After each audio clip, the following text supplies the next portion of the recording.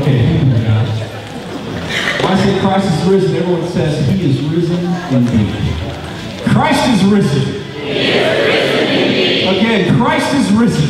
He is risen indeed. We praise the Lord for our risen Savior. He is in the world today, as that old hymn says. He lives. How do we know that He lives? Because He lives within my heart. We pray that is true for every one of you, and it's only true for those who are saved. And we pray for salvation to happen today here in this building. We have a lot we're going to be doing today. We have two choirs singing, adult choir and children's choir, and also presenting the gospel message as well. Brother David, and choirs and songs and all things we're doing today.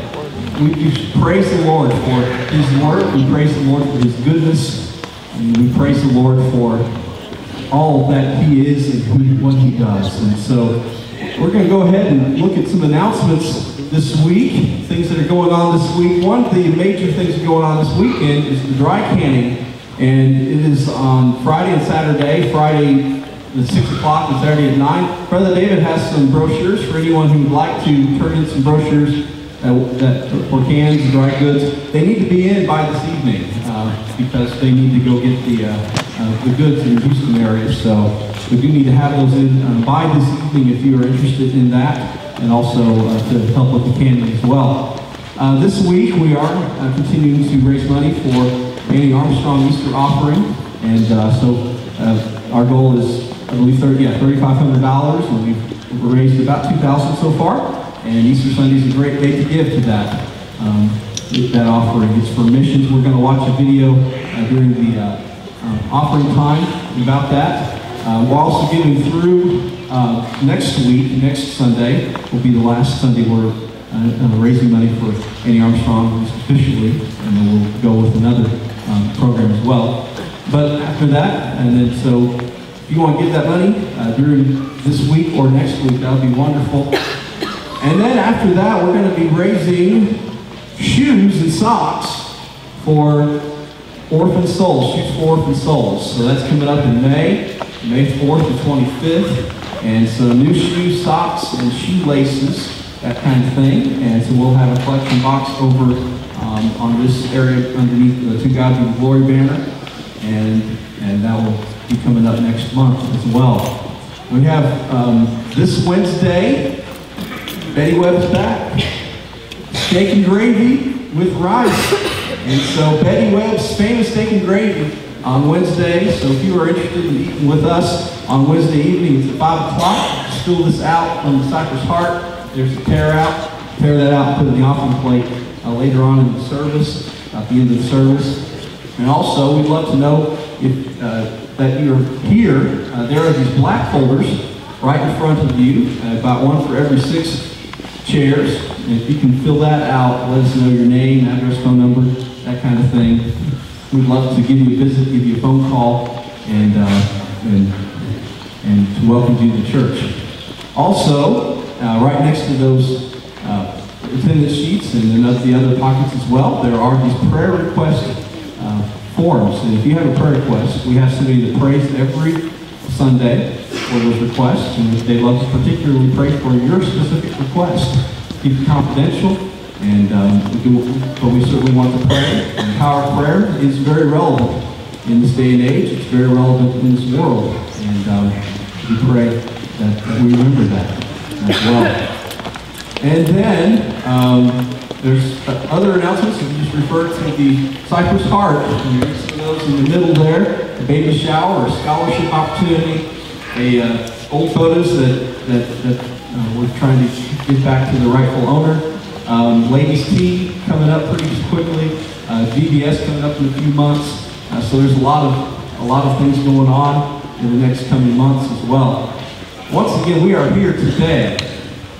Thank the Lord for the risen Savior. And so we're going to worship God this morning, and we're going to start with the celebration choir. We're going to sing a song called Christ is Risen, He is Risen Indeed.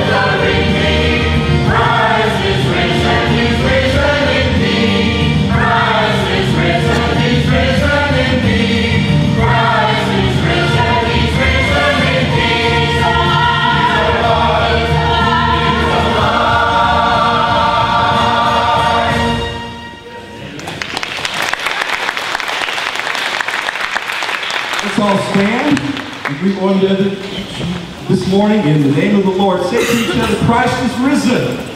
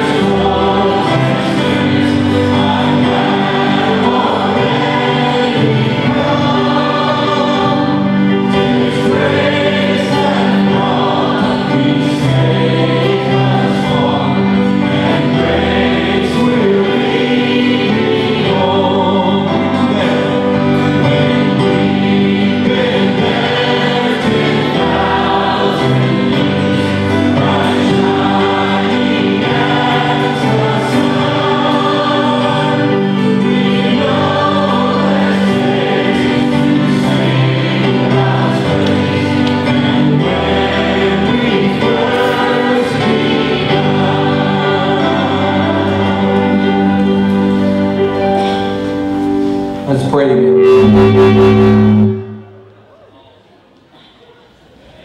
Let's pray for the sound system. All right, let's try that again. Y'all ready to pray? Heavenly Father, we come to you today, Lord God, because this world, this universe, our lives, everything around us is all about you.